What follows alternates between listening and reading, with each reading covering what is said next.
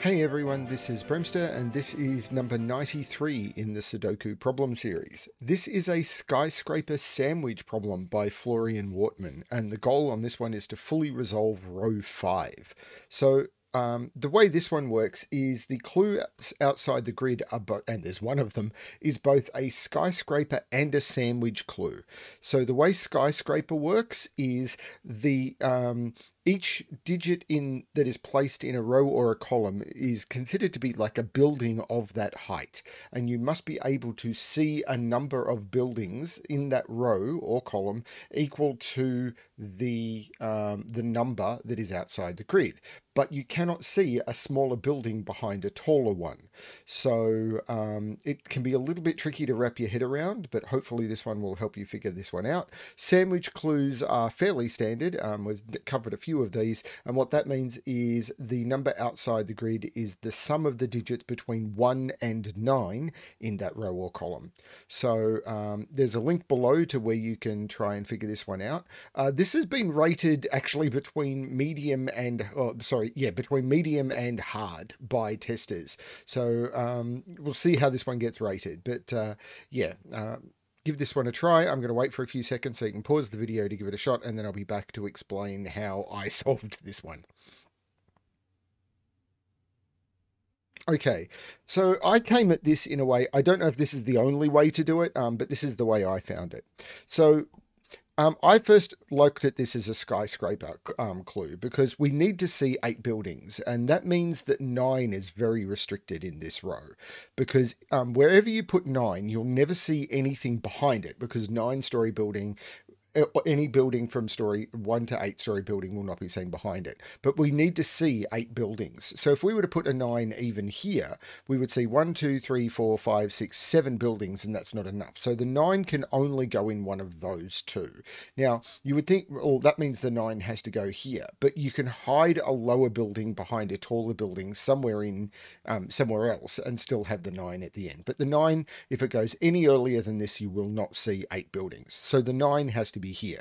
Now we have to switch to thinking about sandwich. Well, in sandwich clues, because of the fact that you can never use 1 in a sandwich clue because 1 and 9 are the crusts, the only ways to make up 8 require you can use an 8 on its own. You can use you can't use 7 1, you can use 6 2, you can use 5 3, and that's it. So they're the only ways of making it up. So it has to be a 1 or a 2 cell clue.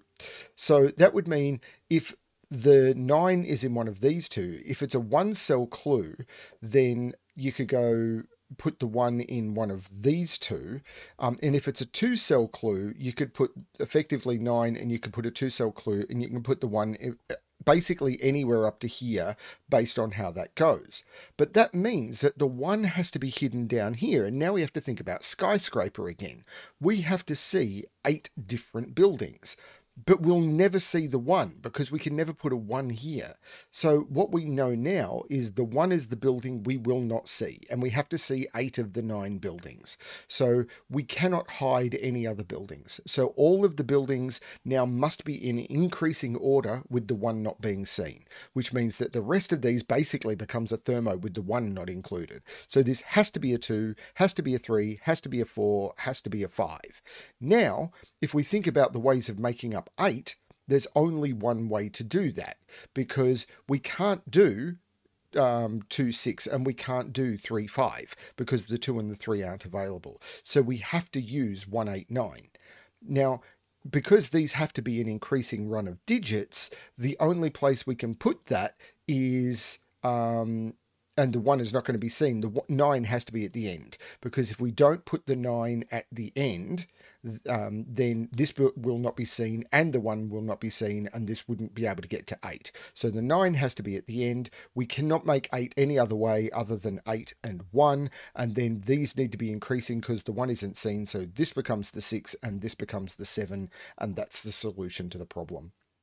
Other people will probably see this in a much faster way, but I wanted to go through every single logical step. That's what I try and do with these problems, required to sort of pull the meat out of all of the logic. I don't want to just turn around and say, well, it's obvious that this, and move on. Often when solving a puzzle, you do that because you don't, if I go into this level of depth with everything, then the puzzles would take forever.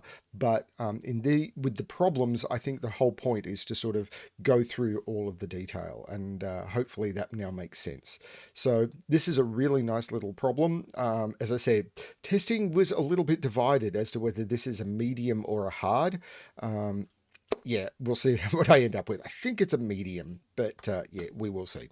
Thanks everyone for watching. Hope you're enjoying the series, and as always, good luck with your solving.